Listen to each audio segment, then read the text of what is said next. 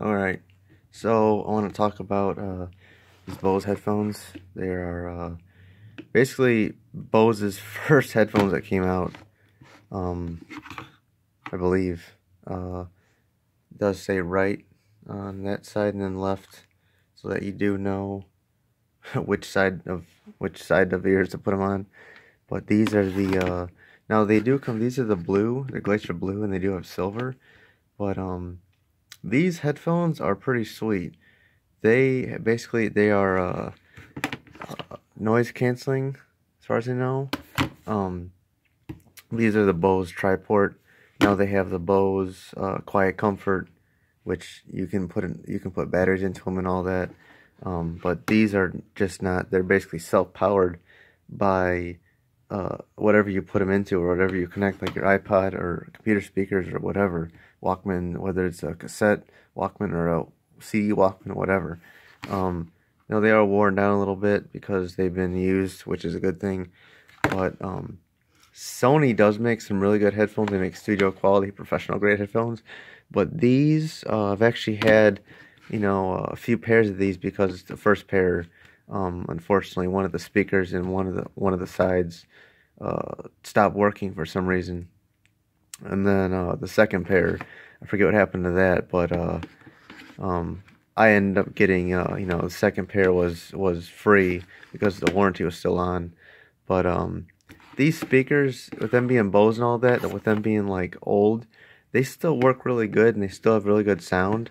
But I found out that I have some earbuds that I use, and I found out that those work a little bit better than these, only because I don't want to hear any noises and sounds outside of what I'm listening to as far as music goes. Because when I'm listening to music, I just want to just hear the music and that's it. I don't want to hear anything else. I don't want to hear random noises. The difference between noise isolation and noise canceling is that noise canceling, to me, like, you can still hear a little bit of sound outside of what you're listening to as far as earbuds or headphones, but noise isolation is like, you can't hear anything. You're just hearing the music and that's it. So, to me, that's what the difference is. Yeah, Bose, they make really good products, but unfortunately nowadays they're really expensive. So I would say getting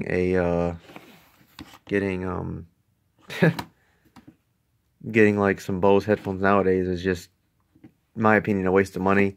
You're almost better off getting like some Beats or some Sonys or something like that that are equivalent to what the Boses are today. Because Bose, you can spend as much as $300, $400, $500. I think it's the top of the line ones are like $400.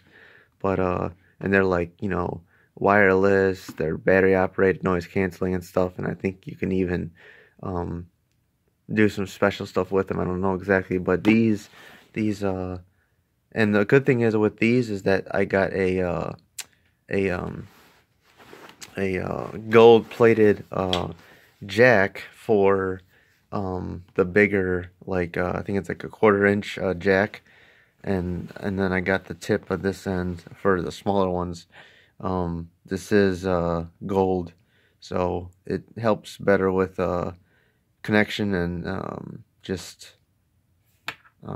but it's the cord is pretty long, so which is pretty sweet. So really, like the headphones, I mean, these are pretty good for listening to music and playing along to with if you're doing a guitar cover or a drum cover.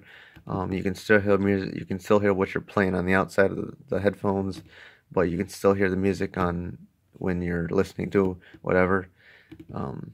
But they're pretty sweet still, and I still have them. And the first time I had them, I was way back when I was younger and all that. And I just, sound has been a big deal for me, whether it's inside the home or in a car. It's just been a big deal to me as far as like listening to music and stuff. 'Cause not only you have to have good quality songs as far as like the whole recording and whatnot, but you also have to have good speakers and all that, whether it's subs or amps in the car. But vehicles that come with Bose sound systems, all that, they're pretty good. So, but these are they're still going strong, and I still use them.